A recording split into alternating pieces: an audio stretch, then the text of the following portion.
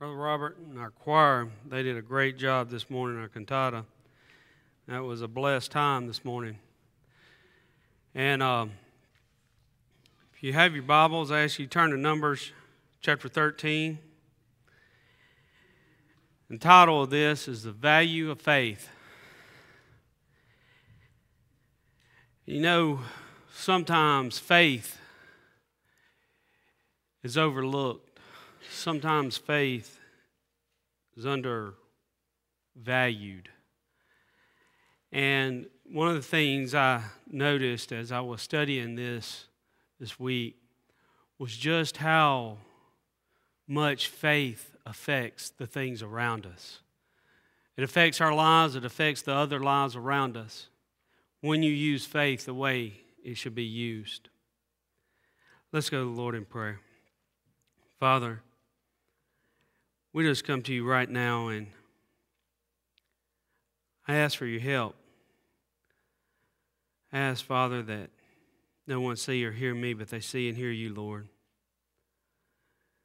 That, Father, that you would teach us the importance of faith when it comes to our everyday life or when it comes to actual situations and obstacles that we stand at. That, Father, the faith in which we put in you, Lord, is what can change the things around us. And Father, where we've had very little faith, I ask you to forgive us. Change us, Lord, to be more like you. In Jesus' name, amen.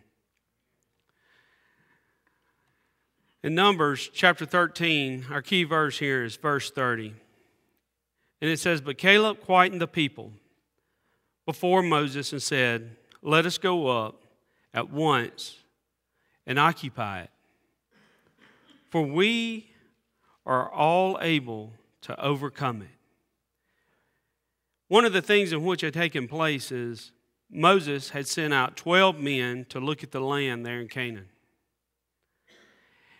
And then they were to report to the Israelites whom were encamping there in the wilderness outside of this land in which the Lord had promised them.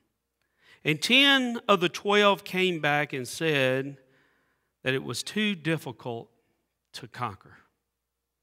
10 of them said that there's no way that we could do this. But there were 2. Joshua and Caleb, of the 12, they gave a different report. They believed that God of Israel could conquer the land. And the other 10 didn't believe God could. So you have conflicting reports here, and you have conflicting statements. In our verse, the great statement of faith was by Caleb. In verse 30, you can see the faith in which Caleb had when he knew even the reports of the 10 were being said. It shows 4 important things about faith in this one verse. What are some obstacles that you're facing today? What are some obstacles that are standing in your way? Maybe we need a little bit of faith.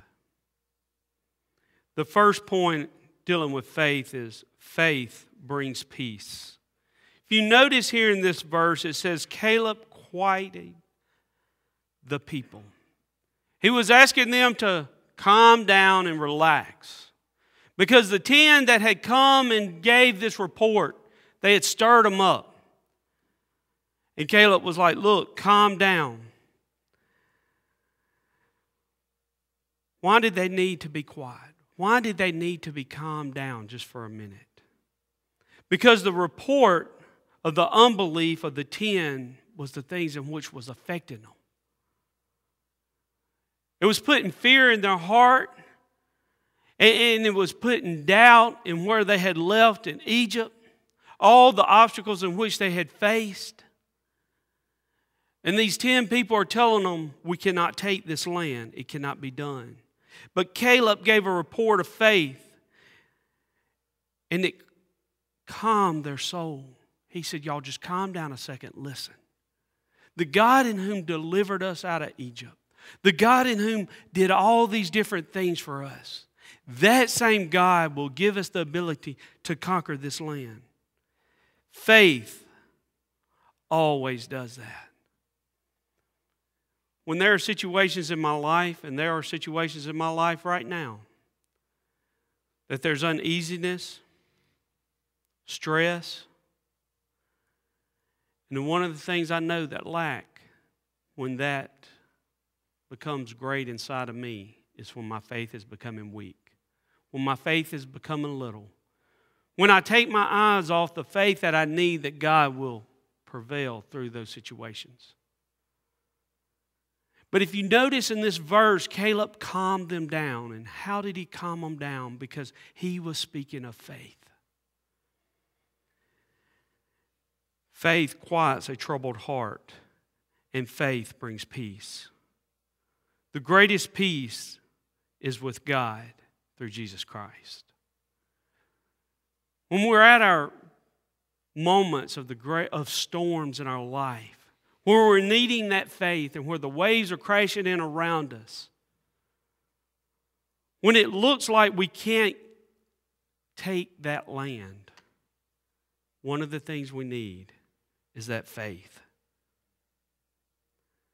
Our second point here with the faith produced passion. Caleb said, "Let us go at once and possess the land." If you notice those two words, "at once," that speaks of zeal, of passion to God's calling. God had called them and told them to go get that land. And Caleb knew it. He had his faith. He had his trust in God. He wasn't scared. He wasn't fearful. And when you look at this verse, it is telling them, go at once, without hesitation.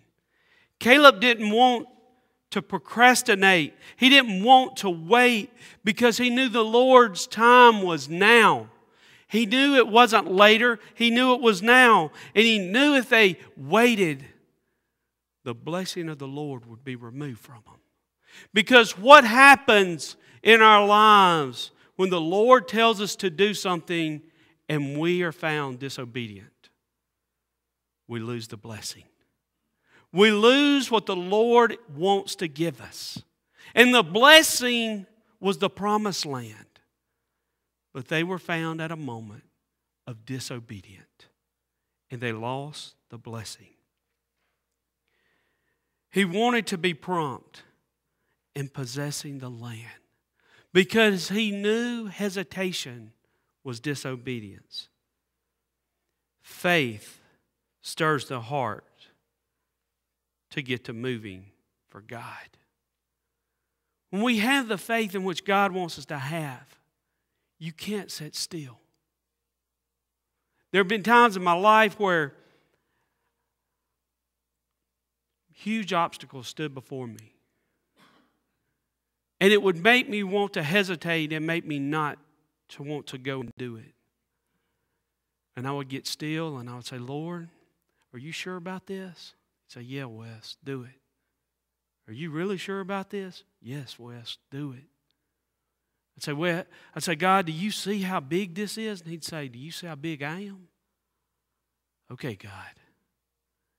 And God, each time I would ask him and I'd question him when he was wanting me to do something, he was reassuring my faith. He would reassure my faith each and every time, "I got this, just do it." Now when my faith gets weak and my faith gets low, sometimes my faith may not even be there in tackling an obstacle. He has to let me get to a point of saying, "I got this."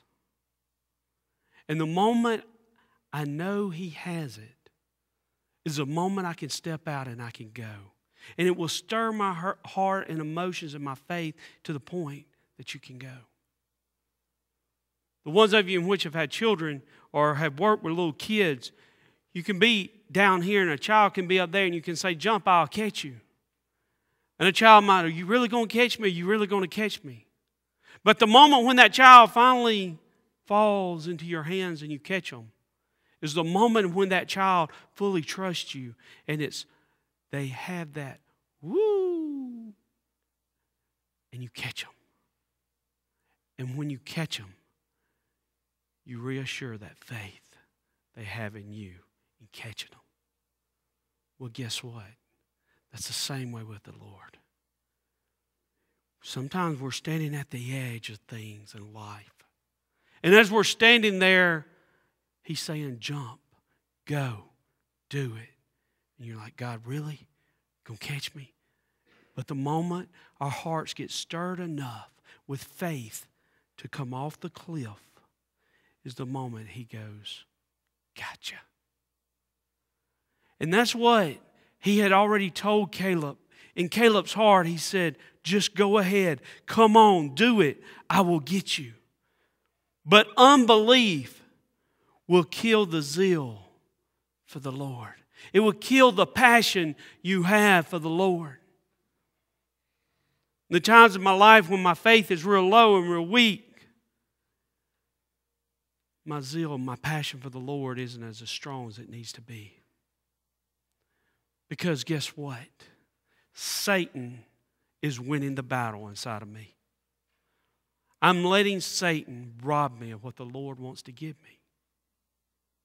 Same thing with you. When you're losing your zeal and losing your passion for the Lord, it's a moment when your faith is getting weak. But faith, when you're acting upon it, when you're moving upon it, is passion. And those are the Israelites who lacked faith. They didn't want to move forward. Those 10 in which came back and said, we can't do it. They lacked the faith. And they said, we don't want to move forward. We want to stay where we're at. And Caleb was like, that's not of God. That is not what the Lord has told us to do. But those 10, because of their lack of faith, caused them all to miss their blessing. But the 2 men of faith, they did all they could to prevent the disobedience. But the disobedience still happened. Our third point about faith. Faith provides possession. If the Israelites had acted on their faith, if they had responded and done what they were supposed to do, Caleb said they could occupy it in that verse. He says, if we will go and do this, we will occupy it. For them to occupy it means they got to go in there and wipe those people out, push them away, and let them know this is our land now. This is our home. This is ours, no longer yours. For them to go in and occupy it. Do you see how if they would have had that kind of faith, that faith would have caused them to have possession of that land? And what was the land? It was several things. Several of the men brought back clusters of grapes so big it took 2 men to carry it. In Numbers 13:23, it talks about that. It talks about the grapes were so large, it took 2 men to carry them. That's what the land possessed. Those are the blessings in which the Lord had promised them and was wanting to give them. Faith gives us good possessions. But unbelief provides the lack of that. And they lived in the wilderness for 40 years. Because of their unbelief, It provided them to live in the wilderness and wander around for 40 years until they all died off, until there rose up a younger group of them that had the faith and the trust in the Lord to go and occupy the land. Do you see the difference? Do you see in what took place there? If they would have had the faith to go get it, they could have had it. But instead, their lack of faith, it caused them, instead of possessing a land that had grapes so large that 2 men would have to carry the grapes, their lack of faith gave them the wilderness for 40 years. Faith will possess heaven, but unbelief will lose it all in hell. Where are you at? Where's your faith level? Where's your trust in the Lord?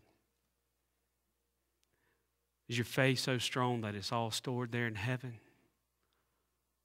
Or have you not put any faith and trust in the Lord? It's all lost to hell. Our fourth point about faith. Faith gives power. Caleb said that the Israelites were well able to possess the land. He says there in that verse, well able is the strength that comes by faith.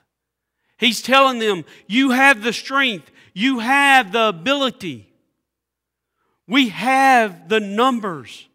We have it. Because there in that verse he shows, well able to do this. That makes us conquerors. Caleb was trying to tell them. Instead of the one that is conquered. The 10 came back and reported and made them be. They were no longer conquerors. Now they were conquered. Because of their lack of faith and their lack of trust in the Lord. Faith taps the power of God and the walk in the strength of God.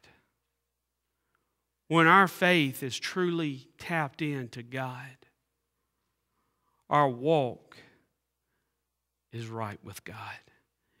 You can see it in the strength and the things in which the Lord is doing in our life. Unbelief, however, makes us weak and unable to do much of anything for God.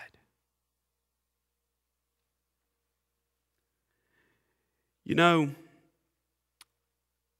one of the things that I enjoy about doing messages in series instead of just this, that, and this. We're working through the book of Numbers right now, and this is the next one in line. And our church is standing at a crossroads Sunday. We have 4 men that we're going to elect one of them to be our deacon. And our church has bylaws, and when you look at those bylaws, it shows in the Bible, it brings what the Bible talks about what a deacon should be and do. And then our bylaws talk about the structure of our church and stuff.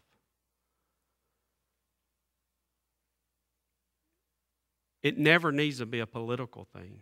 It never needs to be a popularity thing. It needs to be a God thing. A deacon is a servant. And we got to have faith. I didn't pick this message. This is what the Lord led us to next.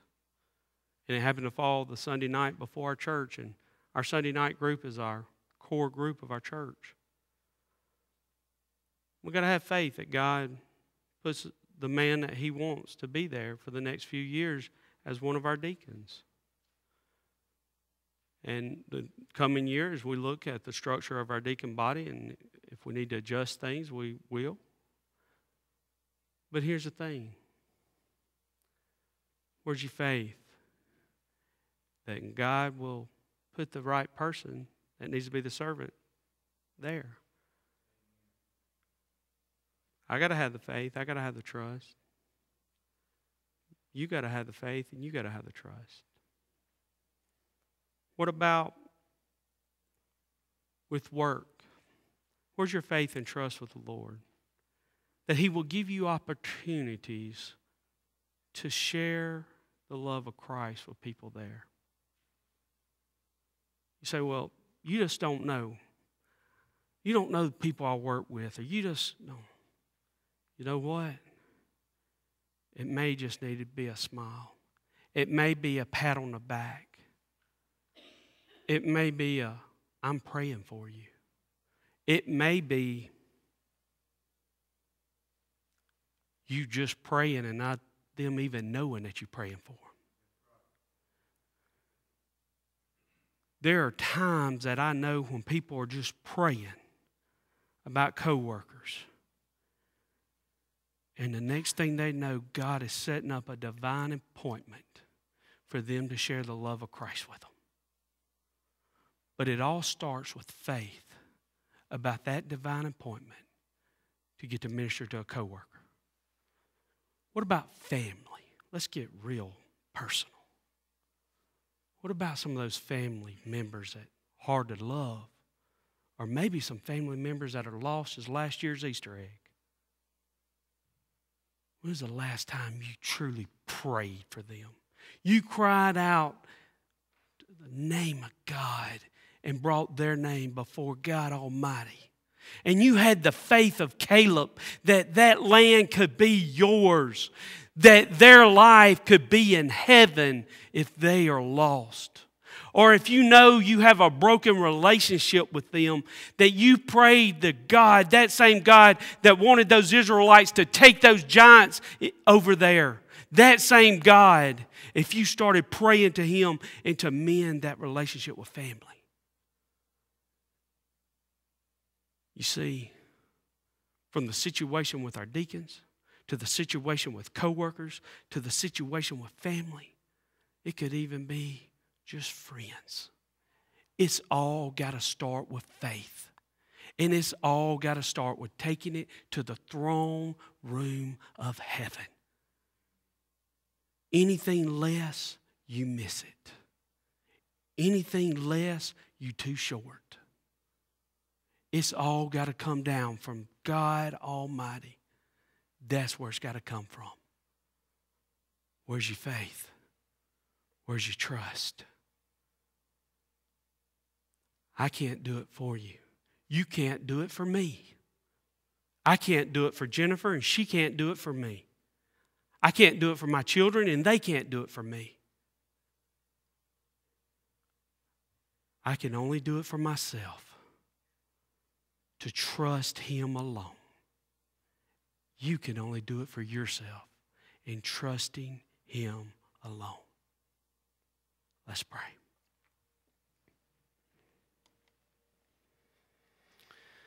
Father, there are so many obstacles in which we are faced with each and every day. And those obstacles rob us of our faith.